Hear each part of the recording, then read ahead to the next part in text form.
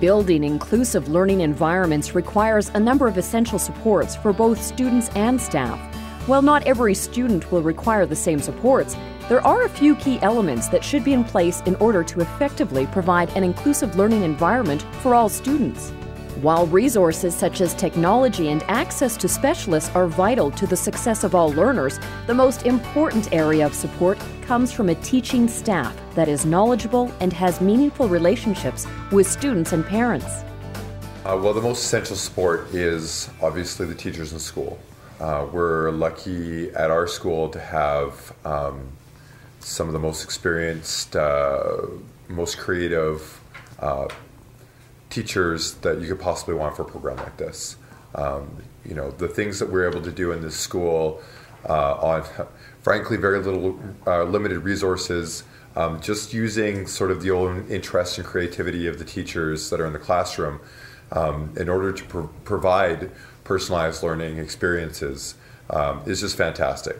Our parents are our best advocates, and they actually, it's something that they believe in and that they want for their school and their community. And we use them to actually help educate each other. And then it's conversations on an ongoing basis, especially with parents who are new to our school community, who may not have had the same experience. We show them how we work, why we do what we do, and give them the details that they need to know so that they feel that their kids are going to have the same success and the same opportunities as everybody else has. Working within an inclusive school environment can be a challenge for some teachers as they try to meet the needs of all learners.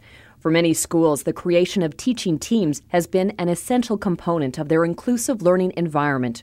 Working with a teaching partner provides the support and extra help that is often required when working with a diverse group of learners. Number one thing for me is having a team partner. A team teacher in the classroom has been huge for the two of us with the diversity in there and the complex cases that we have in there. It allows us to pull out kids, not pull out, but work with kids in a small group. We don't have to explain to each other what needs to be done. We both know since we're both teachers. It really allows us to give the kids the attention that they need when they need it. And it's not necessarily kids that are in L&L, it's any of the students and how we group kids and how we move through the classroom. An integration without people support is far more difficult. Having an extra teacher, for example, in our L&L program in the classroom, being able to meet the needs of the kids as they arise. They are there all day and every day. That's an integral part of the program. It takes two teachers to really do this kind of environment effectively. So you have to include all kinds of learning and represent it ourselves in different ways all the time. You can't just stand and deliver. You have to do your lessons differently so that you're not always teaching to one group. Most importantly for teachers, the administrative staff must be at the forefront of setting the vision for inclusive learning throughout the school and providing teachers with the resources and time necessary to meet the needs of all students. I think the administration needs to be on board really quickly. I think that's a very important piece. I think when we have the concept of team, that there are different skills needed to support this, so when we have technology support that's offered as well, I think that was very key. I think you also need strong administration that is supportive. This is a process. We are continuing to evolve and get better and better, and it is a big challenge to teach such a diverse classroom. You need administrators who say, I see what you're doing, I see what you're trying. It didn't work. This part didn't work. That's all right. Because everything isn't going to run smooth, and there's going to be days and moments when you're pulling your hair out. But it can be done. As we've evolved, as it's gotten going, the success has been just it's been moving to see students who came into our school and said, I hate school, to now leading class conversations because they know how smart they are. What is considered an essential support for students depends on the unique learning needs and strengths they bring with them. A wide variety of supports may need to be in place to provide the choice necessary to create a welcoming and engaging environment for all learners. That being said, there are certain elements that should be in place within all inclusive environments, regardless of individual differences. The most important element within an inclusive learning environment is for teachers and students to have a deep understanding of the strengths and needs that exist for each student within the group.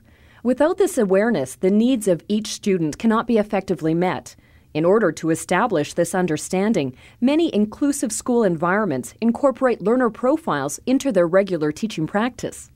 As a teacher, I think it's important that you understand who your students are and you help them to understand. We spent a lot of time at the beginning of the year doing classroom profiling.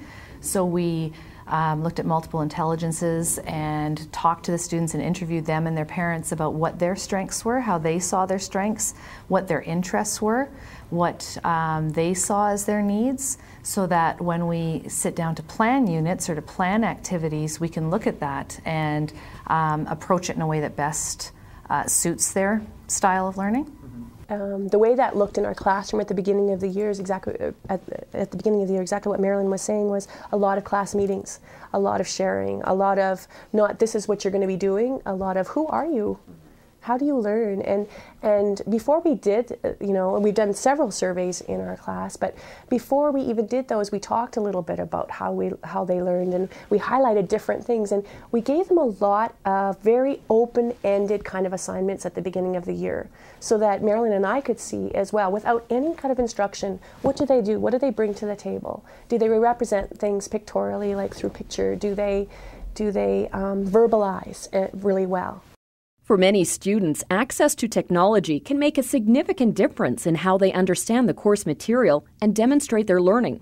The tools and technology may look different for every student depending on their needs, but it is important for students to have access to appropriate supports when they need it. In general, this day and age is technology. It seems to be something that that is progressing, and we need to have the support of the hardware put in the kids' hands in sufficient numbers so that not just LD students can access it, but all students can, and then we as teachers are allowed to change the way we teach so that we can incorporate that technology into our teaching, into the way we approach not just our L&L program students, but all students. Well, for us, it's been key that the program that we're involved with, the L&L program, the students are have a literacy disability. Thank you, and so they have all been given laptops, which essentially, in a lot of ways, has kind of leveled the playing field for them. They use the program Read Write Gold so they can hear what they're writing. They can correct their spelling. It gives them predictions. That they have been really successful with that, and they print out their work, and their work looks like everybody else's. So if we have the book on the iPod, and it can be listened to an audio version, that not just the L&L students or the LD students get to access that, but there are times when the other students can as well, so that they see that as, it's technology to enhance the program, it's to enhance the learning, it's not just set aside for one group of kids. So I think the benefits of the technology have been it takes those barriers out, and they say, when people just say, oh, they get a laptop, well, the laptop is only as good as the person who knows how to use it. Same with the calculator, right? We give them a calculator, but it's only as good as the person who knows how to use it. But in building those tool belts that we say of tool belts of learning, give them one more strategy to be able to write something down or to use speech to text. So I'm really good verbally, so I'm just going to use a Dragon or a Mac Dictate speech because I'm really good verbally and I can record my ideas. Recently we just did a social studies test and the kids just recorded their answers in Audacity and just linked it to their tests, and that's one more way that they can show their learning without having the stress of being able to compose text.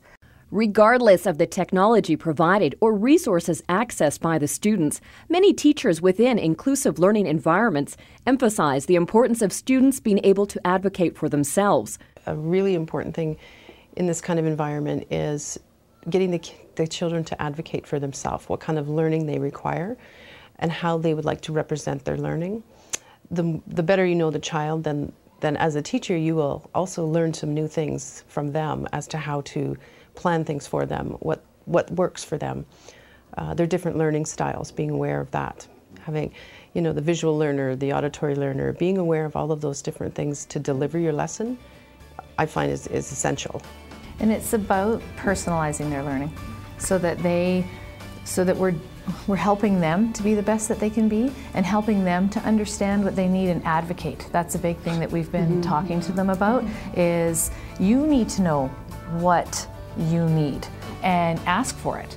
So we've really worked with the students on that so that they can go to a teacher and go, you know, I really need to use the computer for this, and do you have an e-copy of that sheet that I can work off of? And for them to understand that and bring it forward to other teachers will help them to be successful in the future as well, not just within this program. And that's part of it, to be a lifelong learner and carry forward a lot of this into their future learning. Building an inclusive learning environment is only possible when a supportive administrative team is in place to lead a dedicated team of teachers who know their students' strengths and needs and are able to work collaboratively with their colleagues to build an environment that supports all learners. Students should know their own strengths and needs and have access to resources and support when they need it, but they must also be able to advocate for themselves within any learning environment. With these supports in place, an environment that provides for the needs of all students can be achieved.